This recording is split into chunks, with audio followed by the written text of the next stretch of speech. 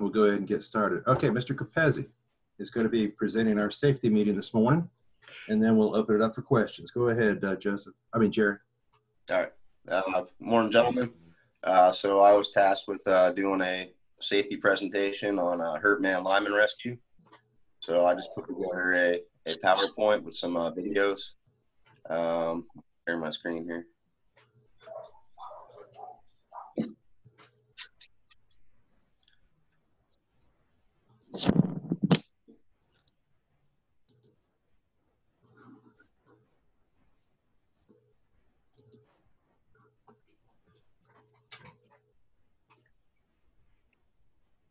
Well, that looks like our dummy. Mm-hmm. Yeah, I took a picture of it and sent it to my girlfriend. She's like, what kind of dummy is it? So I was like, there you go. There you go.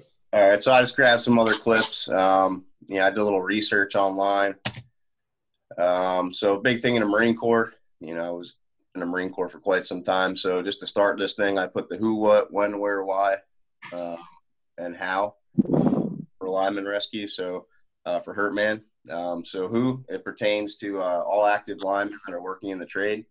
Linemen must be proficient with the training. It's required by OSHA, recertification yearly, and it's a timed event. Just a sidebar, the rescue is done by linemen, not first responders. This is due to a variety of things. Obviously, there's imminent danger on and around the pole in the work area. And, first responders, they don't have the access to get to the injured on the pole. So it's imperative, the more I was digging into this, it's crucial that your brothers that are up there on the pole, those are guys that you work with. So, it's imperative that everybody has the training, they know it, they understand it, and the ultimate thing is getting that man down without creating extra injury. So the first responders can help him. So what is it? It's training for pole top rescue. It simulates a real life rescue. And on Friday we seen the dummy that simulates a hurt man. Some tools that you need: hard hat, steel toe boots, hand line, gloves, climbing hook, screwdriver, hammer, safety belt, fall restraint. When I was looking online, I don't remember if we went over this. Is it 5 minutes, gentlemen, that it's supposed to be? Is that what it is? It's 4. 4 minutes? Okay. Everything that I found online, it was about 5 minutes. So I guess we have 4 minutes to do that. When a lineman is hurt, unconscious, or needs to be rescued, safely getting him down, rendering first aid, and waiting for first responders.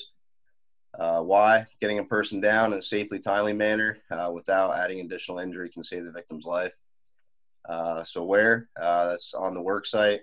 Like Professor B was saying last week, it could be a remote or a desolate location. So if you're just out with a couple guys, you might be, depending on where you're working at, it could be the middle of nowhere. So, you make sure it's two and the same, that, you can help that guy, or you're preparing the safety protocol beforehand in case something does happen if you're out in one of those remote or desolate locations. So how? Some of the videos that I found, you want to assess the situation and the injury, de-energize any active electricity that's on or around the area. Call 911, share the location and the injury, let them know what's going on if the best that you can, and prepare for first aid, CPR, the AED when you get the victim on the ground until the first responders get there. And I just put 5 quick steps on here. You want to climb the pole, secure the hand line to the cross arm, existing hardware if there's any on the pole. If needed, you could use a screwdriver. The friction of the way that you wrap that hand line on those things, it causes friction on the cross arm, screwdriver, or the pole, and you could use it as a brake to rescue the lineman and guide him to the ground. So you want to attach the rope around the back under the left and right arms. Tie the rope in front of the chest with 2 to 3 half hitches. So that'll secure it to the victim. You want to center the knot in the center of his body, so the victim could be let down in a straight, straight manner. You don't want it like on the side of him, so he lands sideways. And you want to cut the harness and lower the victim to the ground once you got that knot secured. And I got 2 videos I'm going to share here.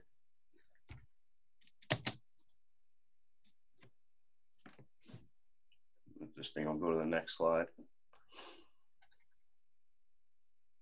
Okay.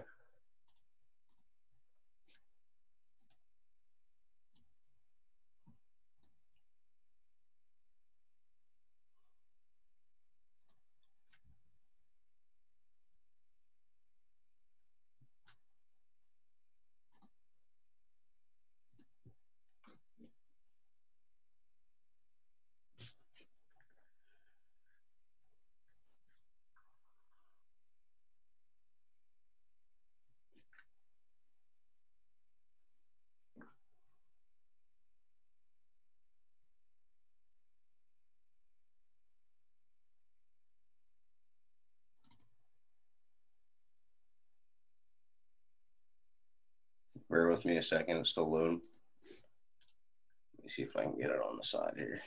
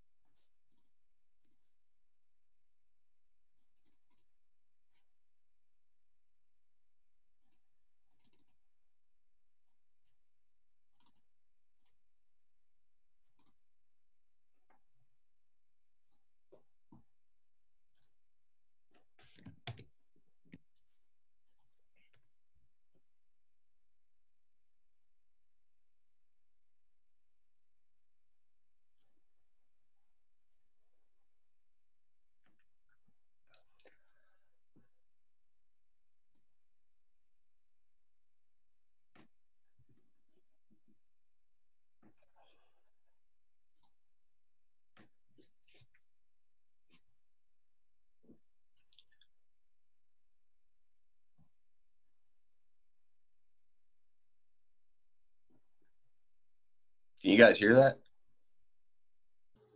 We can't, but that's okay. I mean, we can see this way he's working his way through it. So this is the cross arm method, gentlemen. I wonder where the audio.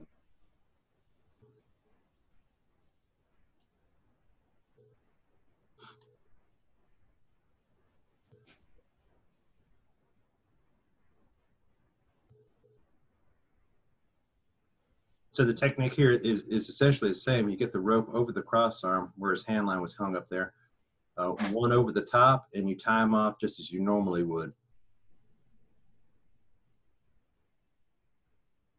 Now you see right here, he's going to make one more wraparound outside the insulator.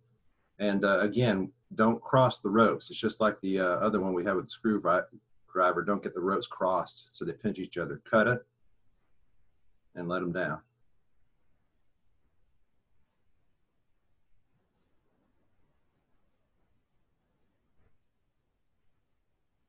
So it's obvious on this one. I mean, he had to climb a further distance and he had to do a crossover of the neutral. Yeah.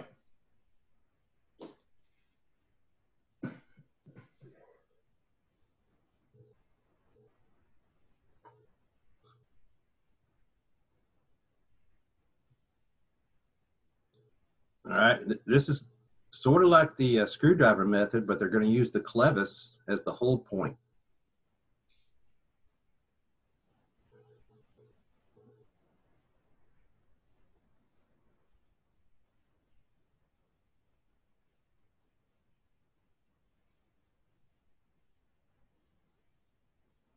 Again, there you go. He shows you the wrong way. Don't cross the streams. There you go. That's the right way.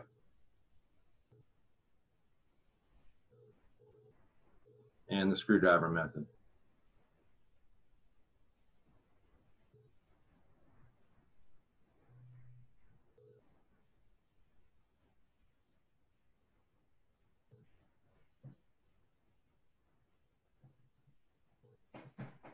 Is that snow on the ground?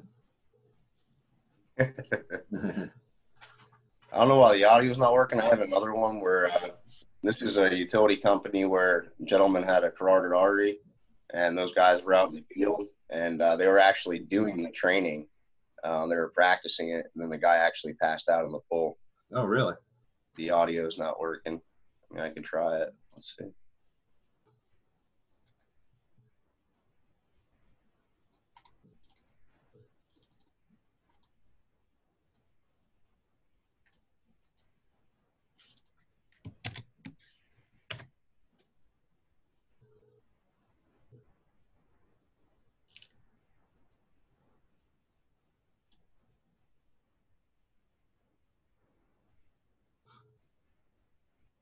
Dummy looks like ours. I don't know why the audio's not working. I don't know. Check your volume control in YouTube and make sure your volume control in your taskbar is up. Let me see if I can mute.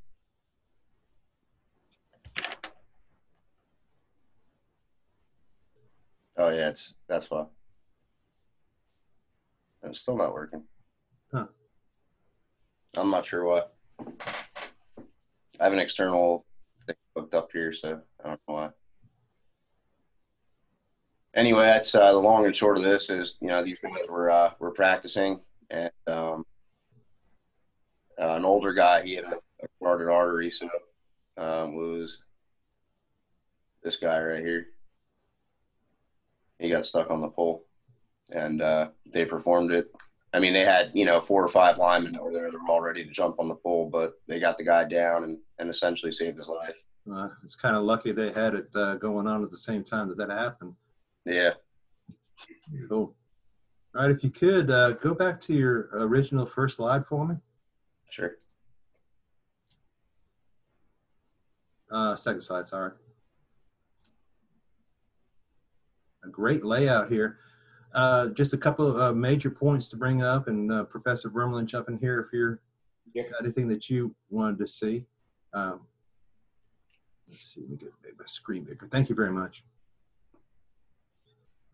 This point that he brings up is rescue is done by linemen and not first responders. You'll see this in, I'd say 100% of the time. I mean, if you've got a pole fire, if you've got a pole that's been hit by a car, if you got somebody that needs rescue, all your first responders are trained in this way, that fire department emergency, they'll get up to the scene, but they won't approach it at all until a lineman gets to the location. So obviously expediting getting there and making the situation safe is a priority to you guys. So it's kind of, we did do some training with the Myrtle Beach Fire Department to be able to identify when a line's energized or de-energized, for them to know when to go in there. But even with that, they didn't feel comfortable about going into a situation where suspected power lines were energized or down on vehicles or anything like that. And they'll cordon off the area. They'll just make a safe area to get everybody around, but they won't go in and do anything. And I can understand that completely. So that rescue is done by linemen, not by first responders, is key right there. Also, you came over here. I like the tools. Appreciate that, and all the PPE. When you have in the wet section, you wet your PPE. Make sure that you have all your PPE on. And I think we've discussed this before multiple times out in the field. Energized or de-energized, the pole needs to be climbed with, and you'll see in the training videos that you've seen so far, this guy in the picture on the upper side, you've got to wear rubber gloves. So rubber gloves must be worn all the time from ground up to the rescue and back down to the ground.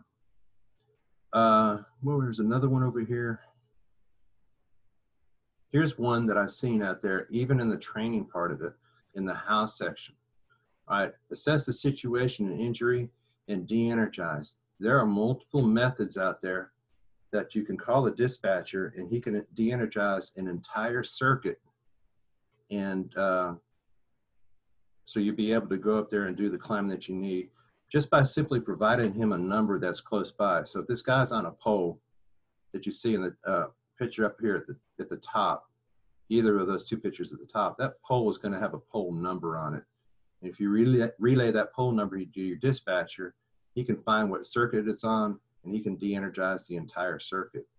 So don't worry about de-energizing, you know, 100, 1,000, 2,000 customers to make a rescue. Bobby, is there anything else in here that you would like to comment on? Yeah, we talked about a little bit on the field Friday. Guys, just remember, just if it's a two-man situation, you're out in the middle of nowhere, second man that's not climbing, just remember, somebody needs to take a second set of tools to where the work's being done just in case this happens, because time is of the essence on this, and you just don't want to have to run a half a mile back, quarter mile back to the truck. We pretty much all have cell phones, so contacting the dispatcher really shouldn't be a problem with a radio or cell phone, but just make sure you got that second set of tools sitting there ready just in case something does happen. Absolutely. Great one, Robbie. Thank you very much for including that. So some of the ones that I've seen out there, some of the training what I've done with, and like you said, you got to do this once a year. In the house situation, that de-energized part, that's something on everybody's mind all the time, because you don't want to climb up there and just get involved. That now you got two people tied up that are injured up there, and nobody respond. Here's the one that kind of a lot of people miss. Call 911 and share the location of injury. I can guarantee if something happens up a pole, your adrenaline is flowing. Right. And your first inclination is, I need to go up there and I need to get him rescued as quick as possible.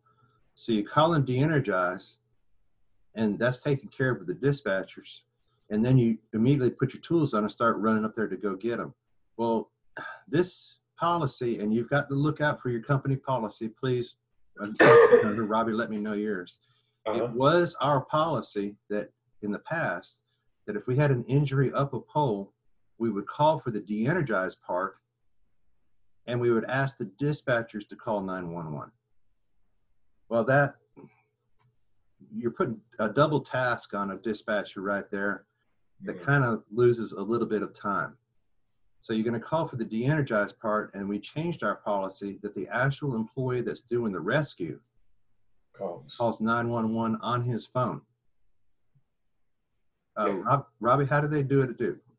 Same thing. Just make sure, and that's part of, just like if they have this event at any rodeo, and what they're going to do is they're going to get on the telephone, call 911, give the location, and then if they have time to, if they're at a vehicle, they're going to get in touch with the dispatcher, tell the dispatcher they've had a problem, you know, to get the supervisor out there, and then they're going to run up the pole.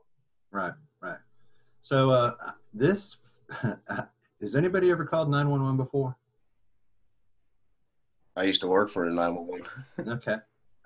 You got a little bit, when I say a little bit, you got some time wrapped up in gathering information, don't you? There's going to be a conversation going on between you and the 911 operator, and you're wanting to get to a guy that's up a pole ASAP. So give clear, concise information as far as what the 911 caller is asking for. Obviously, location. Sometimes this location can be hard to get to.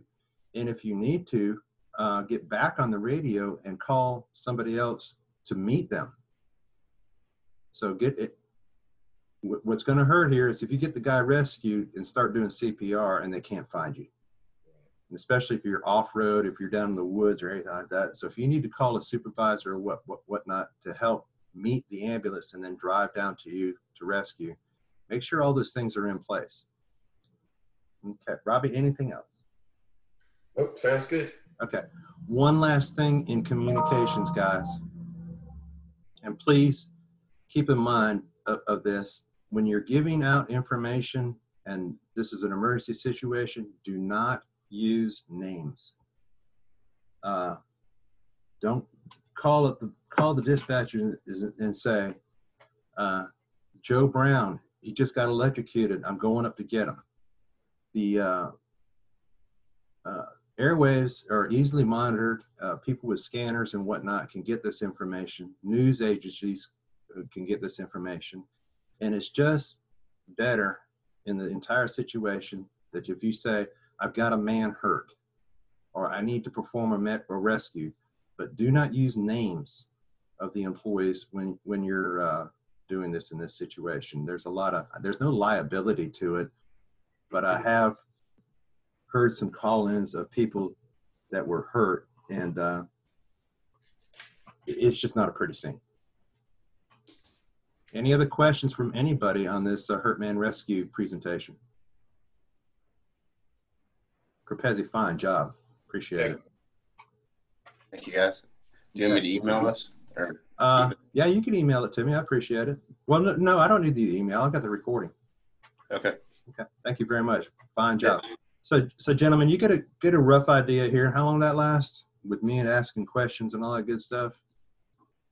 I say he talked about maybe 10 minutes, and I talked probably another 10 minutes about the situation. So that's a typical safety meeting, and a good one at that. Probably one of the better ones I've seen. So you guys that are coming along up in the process, I believe Mr. Huck is the next. Huck, yeah. Yeah, Huck is next. So Huck, be prepared tomorrow for another PowerPoint presentation, however you want to present it for a safety meeting. Okay. All right. All right, so gentlemen, we're going to go over today. I've had plenty of questions over the weekend and whatnot of what needs to be included in the presentation and what you need to have that is due by midnight tonight, and email to me. So tomorrow, our expectations are, and we'll go through alphabetical order again. Tomorrow we'll have another safety meeting, and then we'll just start going through presentations one by one, starting with Corpezi and going down alphabetically to get those completed. So I did want to give another review of it and make sure we've got all the pieces. And I found another website out here that you can cull some information from. So let me get in the share screen mode.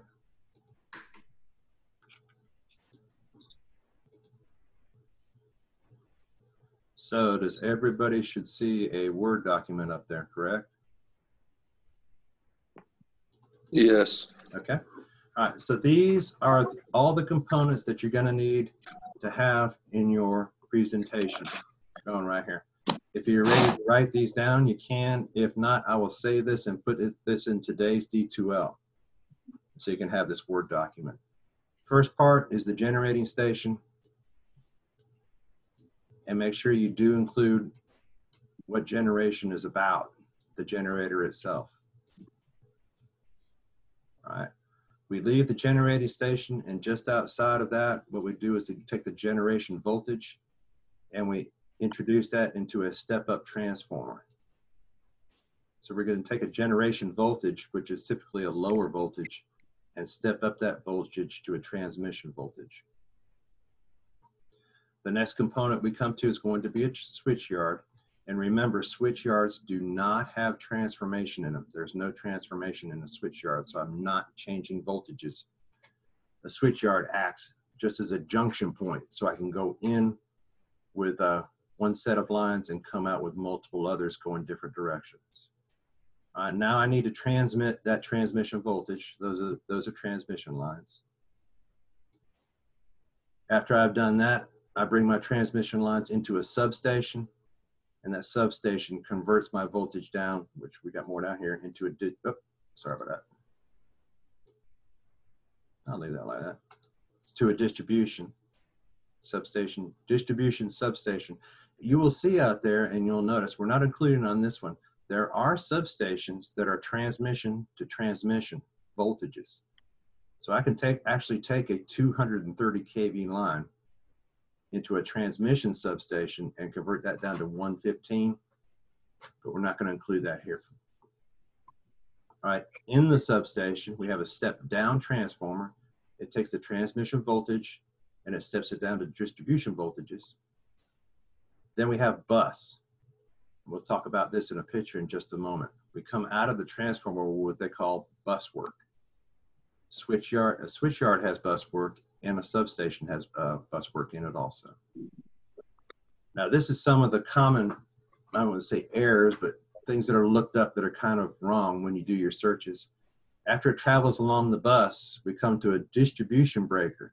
A lot of presentations have had a transmission breaker inside of it. If you could, in this process, and in your searches, bring up a distribution breaker, or a substation distribution breaker is a good search word. After it leaves the breaker, it goes into a voltage regulator. So I'm able to raise and lower my voltage by plus or minus 5%. After it leaves the regulator, it goes out into the feeder line or main line that goes along the highways and all that. Off my feeder line, I'm able to have a fused tap or a solid tap. These are two just different types of taps, fused or solid, and we'll discuss that in a moment. I've got a presentation I can show you. Now, I've got step-down transformer here. It takes the distribution voltage and converts it to secondary. I can have step-down transformers installed on my feeder poles, my fused tap poles, or my solid tap poles. A transformer can be installed on any pole that has these types of lines on it. Then I have secondary lines, service lines, and then to the meter. So is everybody got this information down and copied down? Should I go the other direction? Who does not have this? And I'll just give it a moment. Okay. All right. So, not to say that this PowerPoint is perfect. This is another student's PowerPoint.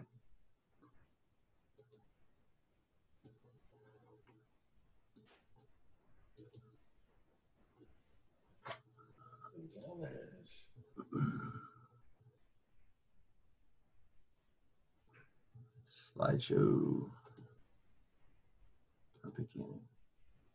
Okay. So first we're going to have the process here and started from the beginning, and then we'll go back to our sheet and double check our sheet in just a moment. So we did include a generator in the generating station. Some cool things to look out for here when you're looking at generating stations is how many generators are in the station based on the picture? Two. 2 units, yes, here and here. So this is a 2-unit generating station. The smokestack that you see right here, this is for the gases and whatnot that's the coal is burned off, and these are scrubbed here in the United States. And these are cooling towers. So I'm taking water, converting it to steam, recondensing it, cooling it, and using it again. Surprisingly, gentlemen, the lake is not here for the water that makes steam that goes into the generator. That's a closed unit. The water here is just for cooling the water that's converted to steam and condensed back and forth. So he includes in here, a generator converts mechanical energy that came from an external source into electrical energy as the output. Nuclear, hydroelectric, solar, wind, and coal. Kind of short. I'd probably ask a question, well, how does a generator work? So be prepared to have that question. All right, step-up transformer. I'm kind of liking this picture a lot that he's used. So he's actually taken a layout here of all the way from generating station to house. He's missing a couple components but he'll catch up on it. A step-up transformer is used to step lower voltage up from the generator to higher voltage to disperse on transmission lines. Well, I'd probably put transmit for that disperse word. Sorry, I'm going to go back. On transmission lines, electricity can be sent over longer distances using smaller wire. That's the reason why we have transmission. So that is definitely a good one to put in there. And you'll notice he squared out the picture here of the step-up transformer. Now, thinking logically, and I'll throw this question out here to everybody that's in the room, reply back. Why don't I just, at the power plant,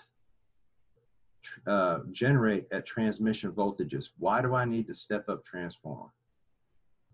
Because of impedance. Anybody else? Because you're about to send it a far distance. That's one of the reasons why I transmit, but why do I need to step up transformer? Why don't I just generate at transmission voltages right off the generator? Probably more cost efficient. Whoever said, yeah, cost efficiency is probably one of the most better reasons, and including, you know how much insulation it takes on our transmission lines that really is in a generator. I cannot have that amount of insulation inside a generator. If I generate at lower voltages, I'm able to handle that voltage and get that voltage from one point to another easier off the generator than having it at a very high voltage. Two is the step-up transformer. I kind of want to say it in a different term, conditions the voltage and the amperage for transmission. So there's a reason why we'll go into Y and delta later on, but there's a load sharing characteristic of the step-up transformer that makes it easier for transmission. Okay, switch yard, real good picture here. From the step-up transformer, the power is run to switch yards. Switch yards disperse voltage to different transmission lines. They are substations without transformers. That's really not the right term. A switch yard is just a switch yard. A substation is now transformation. But he's got in here, and if you look at his picture, he's got a lot of bus work and a lot of transmission voltages coming in, but there's no transformer in here. So if I come in on the left-hand side with a transmission line, I'm able to distribute it out in multiple directions. Transmission lines carry high voltage over long distances. Smaller wire is used so that the wire can be carried easier and the amperage can be lowered. Well, it's he kind of has it close here. What happens to amperage if I raise the voltage to transmission voltages? Raise voltage, Lower amps. lower amperage. And now that I have lower amperage, I'm able to use a smaller conductor. If you were to think of this as coming off the generating station at 240 volts, the amperage that would be on this line would be so big, I'd have a conductor that I couldn't even handle. So that's what he's trying to say, that the wire can be carried easier. Well, load can be carried easier and the amperage is lowered. It's used for extra high voltages. Yes, lines go from switch yards to substation. That is also correct. All right, substations step down the voltage from higher voltages to lower voltages for distribution. Totally correct. Bus bar. A bus bar is a conductor used for collecting electric power from the incoming feeders and distributes them to outgoing feeders. Bus bars in switch yards and substations are, and there's three different types down here, are really, I don't know if you guys can see the picture well. You'll notice that a bus bar is not conductor. It's a solid piece of aluminum or it's a solid piece of pipe. Once I start using something solid and big like this, will it carry more voltage or will it carry more amps? Amps. Amps, right. I want something to be able to distribute amperage around in my substation or switch yard that carries a high amount of amps. That's why I use bus bar. Now, when you're out there and doing your searches for your presentations and whatnot, be sure to include substation or a utility substation bus, because there is plenty of information as far as electricians, and electricians use bus also.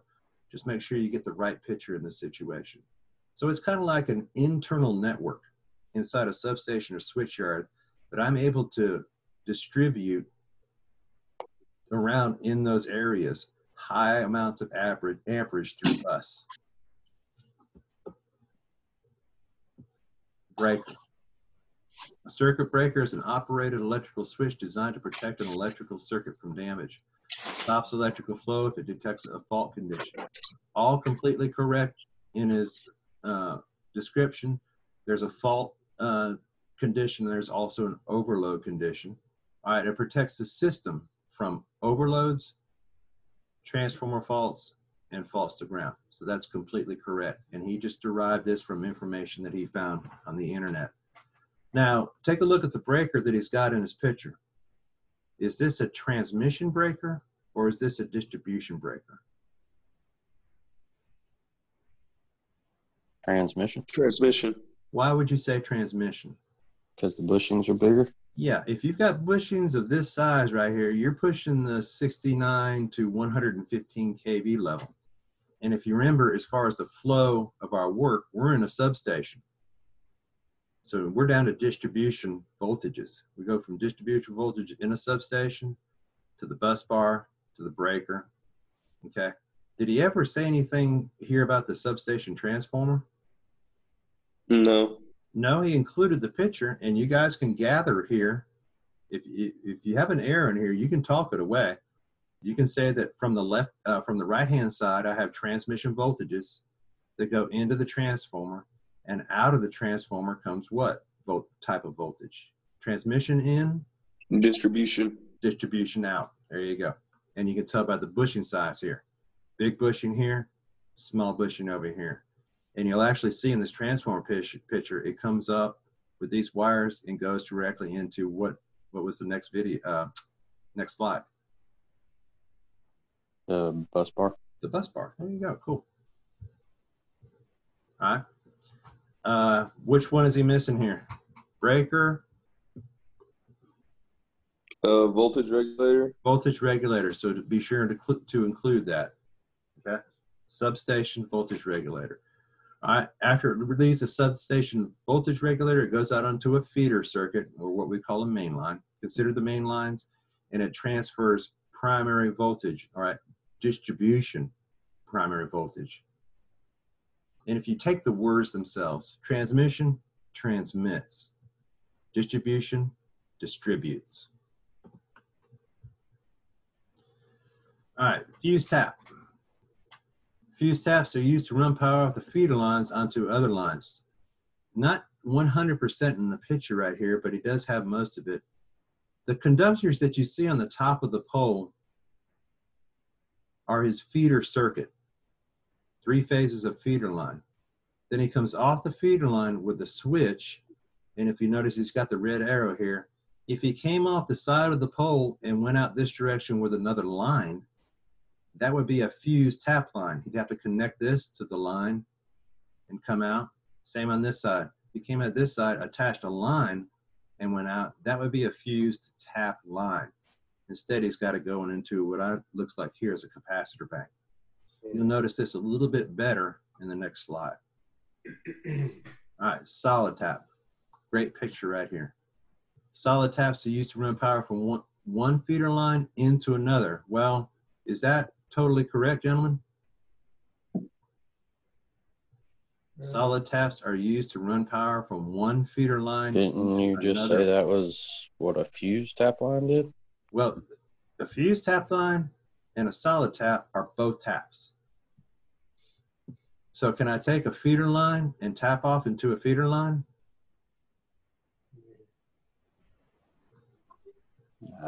No, I don't think so. No, not especially in this situation. If I did it with all 3 phases, and then it would just be a feeder. It wouldn't be a tap anymore. I'm taking 1 phase right here, connecting directly to the feeder line here at the top, coming down and connecting to a line that taps off. So you'll notice in here, there's no switch, no fuse. It is solid. That's what we mean by solid. Solid tap. All right, does not protect the lines from a fault. Obviously, if I have a fault anywhere downstream on this line, it's not only going to take, it's going to take out this tap line and the feeder. I have no fuse protection. If I were to take one of those switches that I had in the previous slide and install it right here, take my wire down to the switch, take the wire to the bottom of the switch, come to here, then it would be a fuse tap line. Do tap lines make sense? Okay.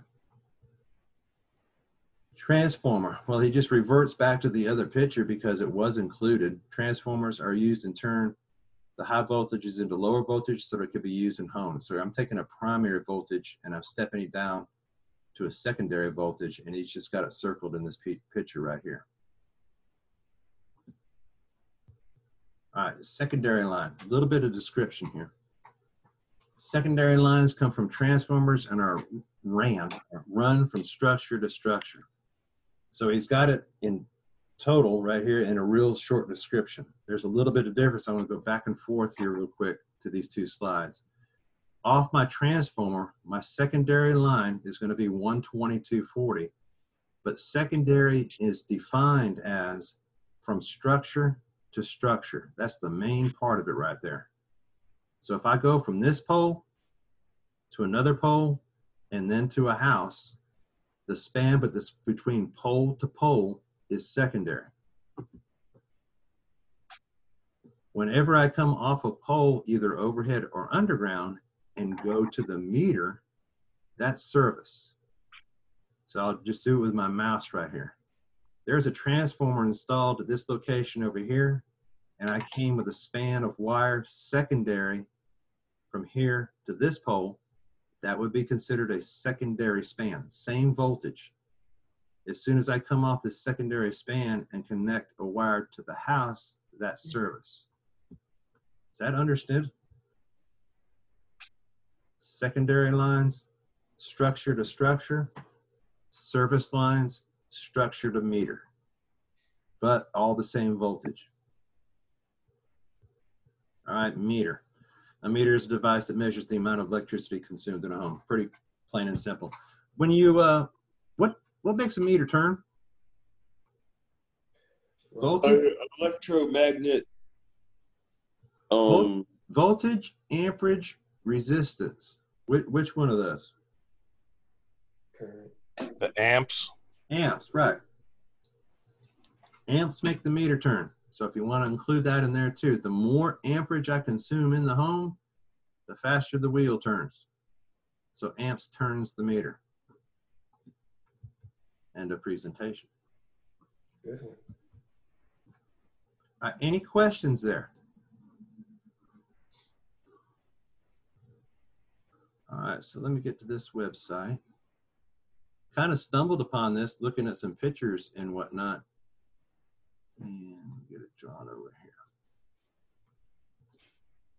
So you might want to do some searches out here as far as what I typed in was exactly what you see right here. How power is delivered to your home. Now, this is from Central Alabama Electric Cooperative. It's nice if you use one like this, a good explanation that comes from a utility, because they're going to give you good information and good detail.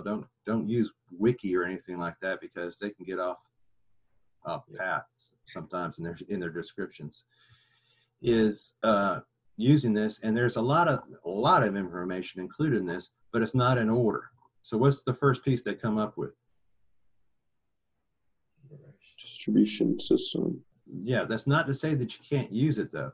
So read through your paragraph here, and you'll be able to pull some information from it.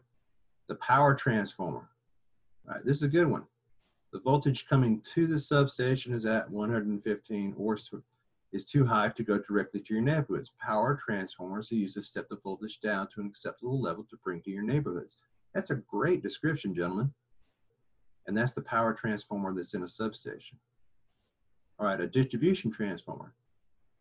At 25 or 13,000 volts, still too high to go directly to your home. From there, power is distributed across miles. And to reach distribution transformer is, here you go. Reach the distribution transformer steps down to power the voltage required by your home, which is 122.40. So you can cull a lot of information out of this and put it in your PowerPoints. Then he's got service drop to meter, then power to your home. Then for some reason they go backwards in the process, and then what does he say? Then they start talking about their transmission system, and then they start talking about generation, and they actually go into a little detail of what the turbines and generator do, and what a transmission substation is, and transmission lines to poles. All of this is great information. A switching station, or what we call a switch yard, what it does, what they're generating with coal. I wouldn't really get into mining or transporting coal. The actual conversion process of converting coal into electricity by steps, clean coal technology. They also include natural gas. And I think they got a little bit of hydroelectric power.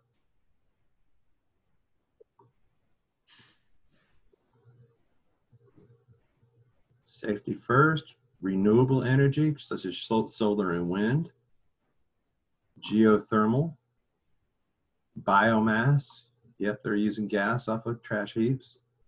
And all in all, I mean, this really gives a lot of information that you can use in your PowerPoint presentations. So I'm sure some of you have written down Central Alabama Electric Cooperative, how power is delivered to your home. That gives a lot of good information. Not to say that's the only one. And included in that, what I originally tried to do here was I went into Google and I typed in generating station step-up transformer. And then you know that you can go by the pictures here and just click on the picture and carry to the website. But this is one that was kind of impressive right here as far as the picture was concerned. First, how many units or how many generators are in this generating station? 3. 3. 1, 2, 3. I've got 3 smokestacks. 2, 3. That's a great indicator too. You'll notice it comes out of the generating station down here into the, what is this right here? I've got my mouse going around. What's the next step after the generating station? Step-up transformer. Step-up transformer. There you go. Comes out of the step-up transformer, and where does it go into? Switchyard. Switchyard. You show bus in your switchyard. So I've got no problem with this. I've seen plenty of students do it before, that if you've got a picture that explains multiple components, you can use it multiple times. So I can actually show, this is my generating station. If you want to include a generator, that's fine. I can include this as my step-up transformer. I can include this as my switchyard. I can include this as my bus. That takes care of, how many did you say, 4 or 5? That takes care of 4 slides in one picture. Okay, anybody got any questions? Who's going to redo their PowerPoints? Work on. Okay. You do understand, I mean, if you got something started and you've sent it to me, you know, you could resend, do whatever you want to do. Everybody knows the address, correct? Yeah. Okay, elw.hgtc@gmail.com. With that, today, we were talking earlier, we're going to go out today on 501 to those poles that we have close to the 501, the tall ones, but we're not going to go up high, and we're going to show you the method to hang transformers. And anything else that you want to practice out there in the field also. So how's everybody feeling about climbing? Everybody feeling comfortable? Yeah. I can guarantee you, I'm watching you guys, and Professor V's watching you guys, and I know it looks like, think smart, think wisely while you're climbing, but it looks like the comfort level is getting a lot better. What do you think, Professor Verlin? I do. I think you all are doing really good for the amount of time that we spend on poles, or you have, and you look good. You look really good. You do. I think 95% of it is you guys have your mind focused on, and you'll get this way, you have your mind focused on what the work is rather than the climbing part of it. Once you start getting those techniques down and remember to keep your knees straight and repositioning your belt, and keeping that green belt close up against the pole, once those things begin to be a habit, and that's why we climb so much, once those habits get into place right there, then it's just the work that you have to do. But like we said before, and we'll do this a couple times out there in the field, you strip things out as you climb up, and you rebuild as you come back down. I like to think of it, Professor V's this way too, because it's a lineman credo. We like to go the Marine way, which is improvise, overcome, and adapt. Has anybody ever heard that before? Trapezi? Hoorah. Yeah. Or adapt, improvise, and overcome. The improvise part you got to look out for is improvise safely. So, you know, you'll see it with me. You'll see it with Professor Vermelin. And I like to put this out to you guys. we're not the say all, end all, do all. If you're up there climbing and you see a different way or technique to do something that you think is going to work, I want you guys to go ahead and try it. Now, if you tell us before you're going to try it, because there are some things that out there that are we tried before and just don't work. Right. Think of this one. Who's changed out the double cross arms? Me. Lesnick, Willison, I think Capezzi. Most of you have done that, and it's a two-man operation, right? Mm. Well, I had a student, and he was a hefty student, 6'7", about 280. Grown boy out there said, well, I want to try it, and I don't want to take the cross arms apart. So his plan was to go up there with a hand line, let the wire down, take the center bolt out, and let both cross arms down as a unit and bring them back up. I said, let's go ahead and try it. So we did try it. Now, it did work, but it took him 45 minutes to get it done right, and he was a pretty good climber and knew what he was doing. So it just gives you a heads up. I'm willing to try anything once if it's safe. That's got to be safe right off the bat. And two is, if you ask me something, I'm going to say, hey, man, it's been tried before. Let's not go and try that. Who, Professor V, who was it on the dead end pole, the last climber this past Friday?